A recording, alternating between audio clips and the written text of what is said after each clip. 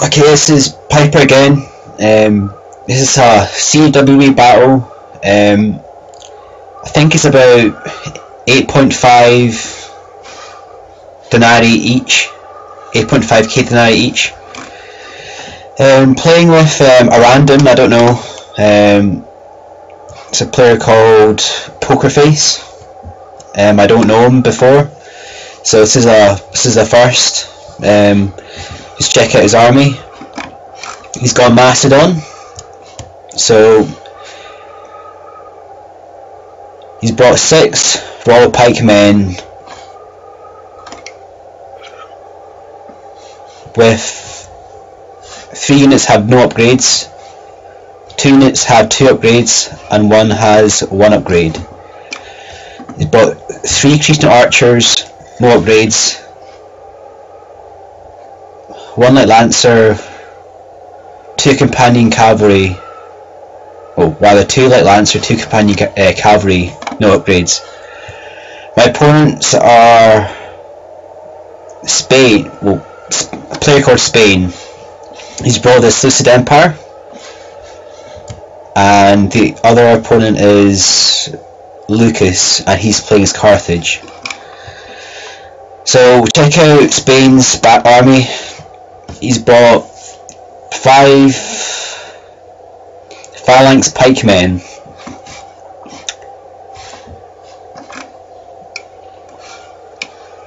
2 cataphracts with 3 upgrades,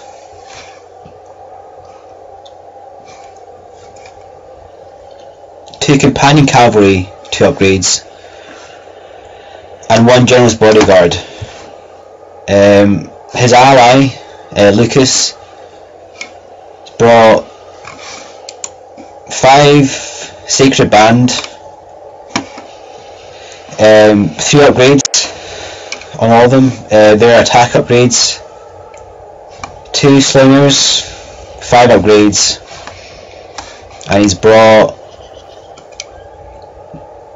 2 Sacred Band Cavalry with 2 upgrades and 1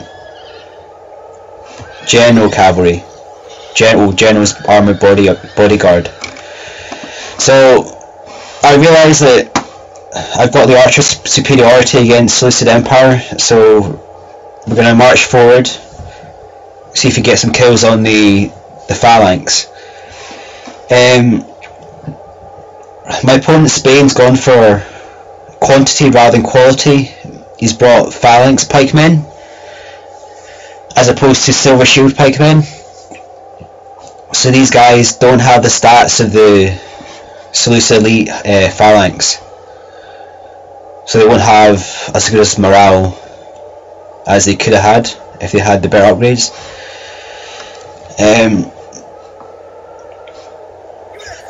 His ally Lukas, he's got a very powerful infantry force, so he'll be tough to beat. So we're going to sort of line up, we'll get close to the enemy. We're a bit separated here, so Lukas could have came in here and double teamed me there, but it looks like he's staying put. He has his pikes in phalanx formation, so it looks like he wants to stay there. So advance my men forward, and we're taking some shots at the pikemen with my archers. I forgot to go with my army. Basically I have 3 Legion urban cohorts, 2 gold attack in each one, 5 archers. I think they're gold attack, bronze defense, and I've got 3 cavalry, 2 Praetorian cavalry, gold, and 1 equity, 5 upgrades. I think it was gold attack and silver defense. So Seleucid's rushing forward. I'm retreating my forces back. As you can see, the Seleucid Empire, the pike are very weak to arrows. You can check out all the dead here. So we've retreated our urban line, because these urbans will just destroy the pikemen. And my ally Pokerface is moving forward, and also be aware that Lukas has a slight hill advantage as well. Macedon already made a mistake. He got too close to the sacred band, being outside phalanx formation. So he's now engaging. Check on my side. Spain, or Seleucid Empire, came in for an early assault with his cataphracts, and he also has a hill advantage. However, my cavalry are so much better than his that they'll just they won't last too long. Cataphracts are good cavalry, but unupgraded against gold Praetorian cavalry, they don't really last too long. So also he's also getting surrendered slightly as well. My equities went around the back and attacking from his left flank. 2 pikemen rushing my archers.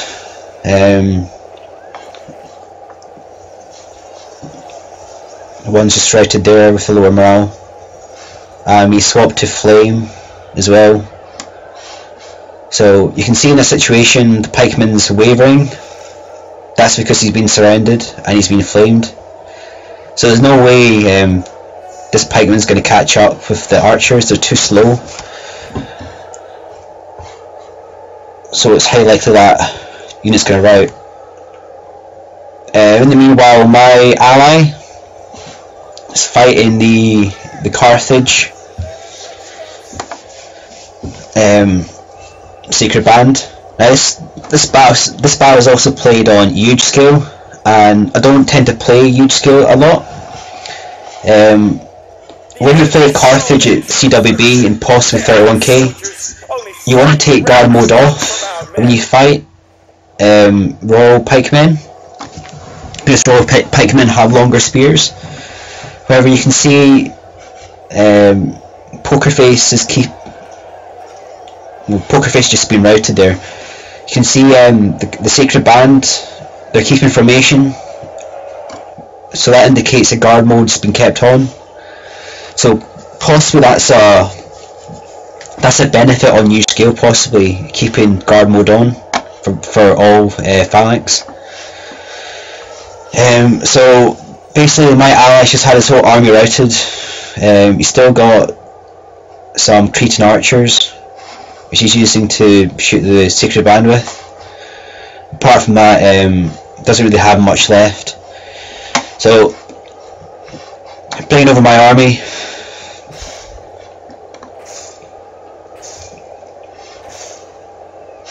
So we're just going to line up. We still do have archer superiority. We've got 2 Cretans and all my archers. However, Pokerface should be shooting the slingers, not the phalanx, because frontal attacks on phalanx with arrows of the defense of, for example, Sacred Band, you don't get many kills. So you're better off shooting the backs of the phalanxes. So I've charged in my cavalry to try and take out some slingers, because right now if we can take out the missile troops and the cavalry, makes the infantry very vulnerable. So another cavalry charge.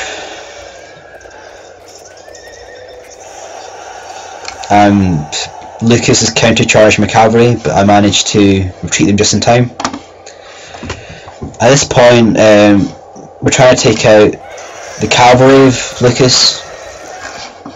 So basically I've got 1 unit of cavalry here to defend our left flank.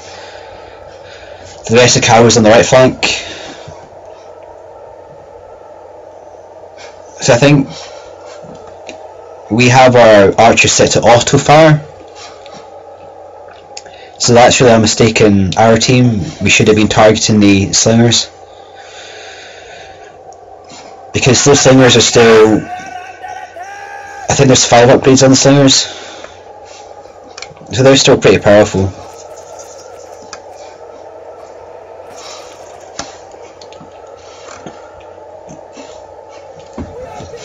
So I think we might speed this up slightly.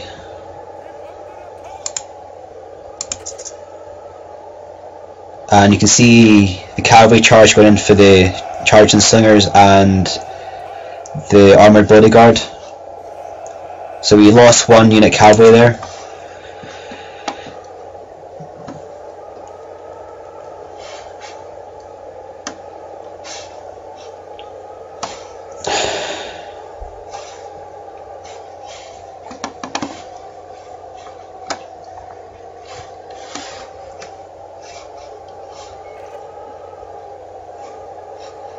So we had another charge with the cavalry against the slingers, and they routed.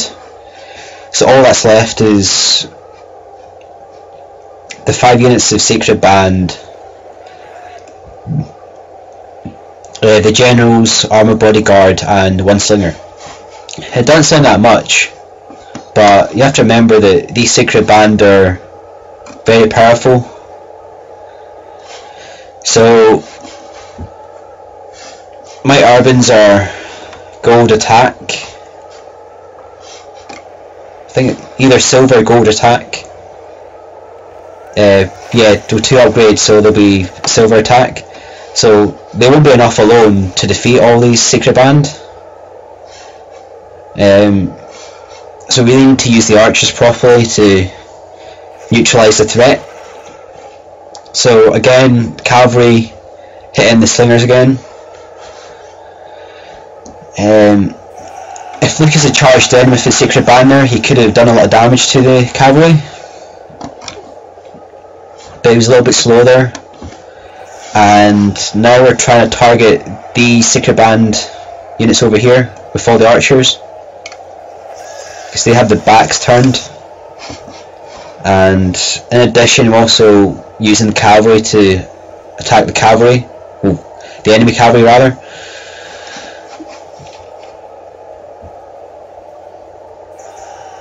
It's probably a mistake on our part as well.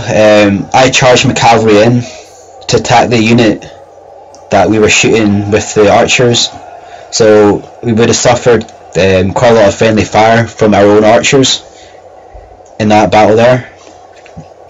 But I think as long as we kill the cavalry, it makes our life a lot easier. So now we've swapped over from, because that unit Sacred Band routed, we're now using all the archers to hit the armoured bodyguard unit, because that unit also has the general unit, and basically we want to rout the Sacred Band. So if we can kill the general, they're more prone to routing. Also we've charged in our Urbans as well. Again, it's probably a mistake on my part. We probably should have used all the archers first before engaging with the infantry, but guess that's just how the battle turned out. So we did a feint charge there on that Sacred Band, which meant we got a few extra kills when they turned round. However, my generals just died because we feint mounted that unit and we attacked that unit. But Lukas must have realised that, and he turned his phalanx round just at the right time. So I'm pretty sure that cavalry will come back.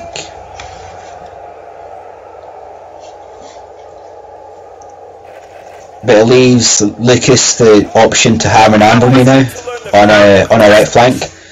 So all these archers are now targeting that Sacred Band there who's trying to outflank us, and they're getting a lot of kills. Because again,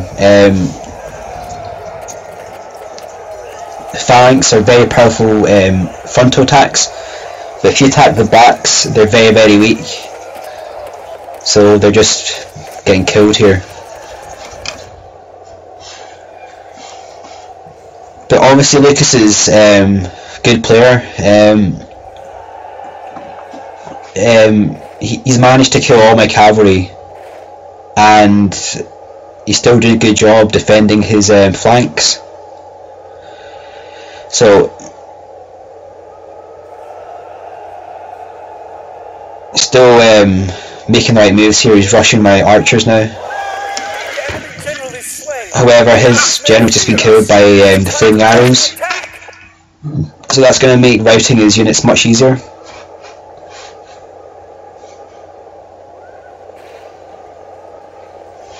Plus, when the enemy general routed,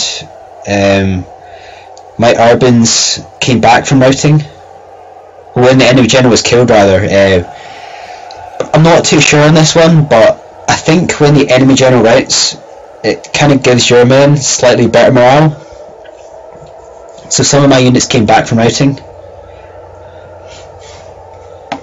So all that's left is just one unit Sacred Band, and they're probably going to rout soon.